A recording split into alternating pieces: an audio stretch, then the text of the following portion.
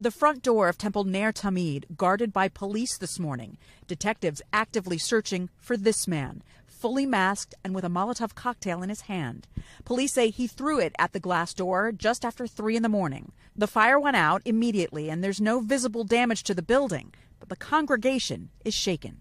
Whoever did this, we happen to be the congregation that they chose, but it's not about us as much as it's about a general ethos of hate and a general ethos of anti-Semitism. The remnants of the bottle used were discovered by a staff member at the temple who arrived around 9:30 in the morning for scheduled religious classes for roughly 200 children.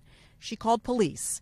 Now the FBI and the New Jersey Attorney General are involved in the investigation. Surveillance video shows the man was wearing a ski mask and gloves. Investigators say they need help identifying him, but they do believe he is a white man. Rabbi Katz says their long-time efforts to increase security worked. We began applying for grants to ensure that our building was hardened. So we put shatterproof screens on our doors and our windows. You'll see over here we've got boulders to make sure that no one can drive into our building. We have panic buttons in our building and security cameras everywhere. But the emotional impact of hate is harder to guard against.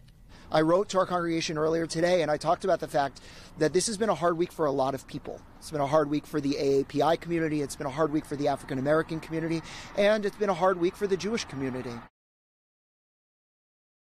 Thanks for watching our YouTube channel. Follow today's top stories and breaking news by downloading the NBC News app.